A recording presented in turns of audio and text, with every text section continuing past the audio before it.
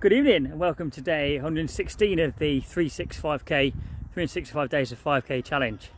And what a day today was. Well, started with abs and chest with Jeff Cavalier and Athlete X.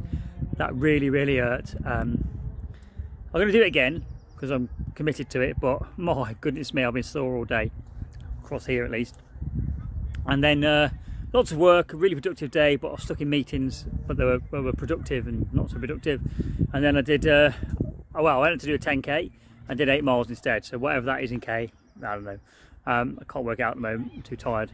And then a very long, drawn out meeting this afternoon.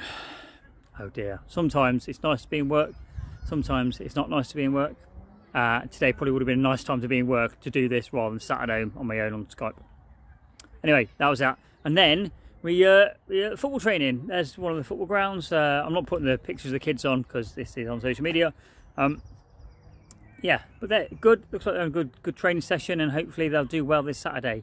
And number one today got selected as sports leader in his class, which is really good, among three others.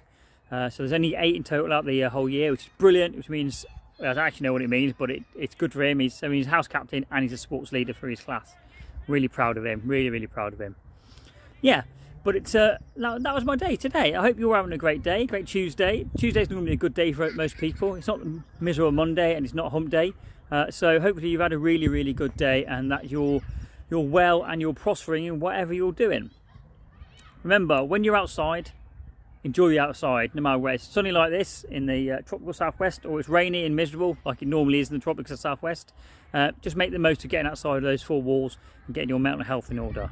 Right, that's it for tonight. I'll see a few more things happening in a week, and I'll get back to you about what we're going to do with the future. So, have a great evening. Remember, better never stops. It's my ear for your voice. Oh man, this is a picture of me hanging right out after that 8 miler. My legs were heavy.